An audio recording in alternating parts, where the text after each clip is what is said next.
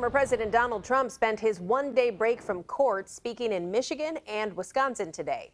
Here in Michigan, he spoke at the MBS airport in Freeland. During his speech, Trump called out the judge overseeing his New York hush money trial, who held him in contempt this week for violating his gag order. Trump also took aim at District Attorney Alvin Bragg, calling him a Marxist. We're not going to take it. They can't do that to our country.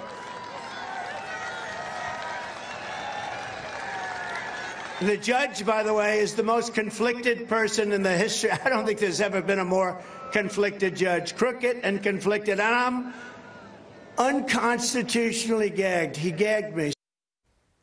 The same judge threatened Trump with jail time if he continues to violate the gag order.